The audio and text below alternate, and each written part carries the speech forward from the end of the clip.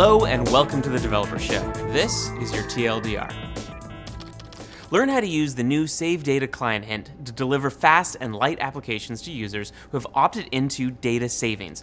It's available in Chrome, Opera, and Yandex browsers, and Ilya shows you how to use it in the linked blog post. The Google Cloud Platform now has their own podcast. Tune in during your commute, at the gym, mowing the lawn, cooking dinner, or wherever to hear the exciting things happening on Google Cloud. Cross-platform game publisher Poki reaches 30 million monthly active users, and their recent mobile app has over 500,000 downloads and a 4.4 rating across the app stores. Check out the article for tips from their co-founder Sebastian on how they test their games before launching.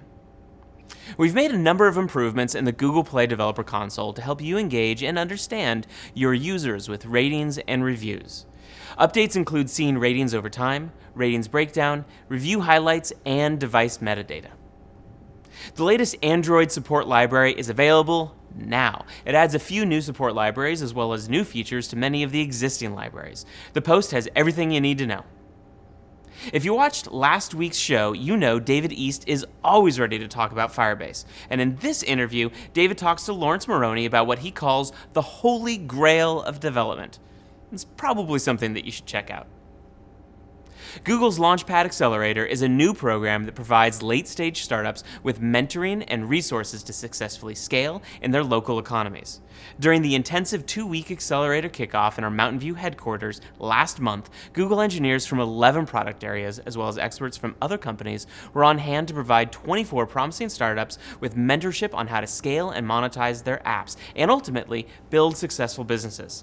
Learn more on the post and apply for the June class. That's your Developer Show for this week. I'm recording today on the ground in Mountain View at the Women Tech Makers International Women's Day event. I'm getting some great interviews packed with developer and entrepreneurship tips. Stay tuned for those coming out over the next couple weeks. And don't forget to subscribe to the channel so you don't miss them. I'm Timothy Jordan, and I'll see you next time.